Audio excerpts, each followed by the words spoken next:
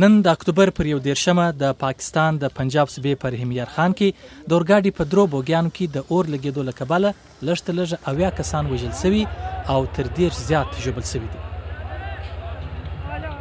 د رحیم خان ضلعي چارواکو ویلي چې نن سهار 9 بجې د تیزګام په نوم دغه ریل ګاډی له کراچۍ څخه راولپنډۍ ته روان و چې د رحیم خان په لیاقتپور کې په درو بوګیو کې د ګیس 2 ډبې وچاودېدلې.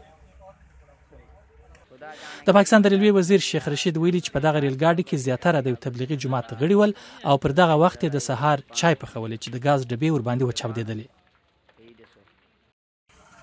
د مرستندوی ادارې چارواکي وایي چې اور یې وژلي او ژوبل کسان د رحیم خان او بهاولپور روغتونونو ته انتقال کړي دي. تر دې وړاندې هم په پاکستان کې د اورګاډو د ټکر او لیک د اوښتو په پیښو کې ګڼ کسان وژل شوي دي.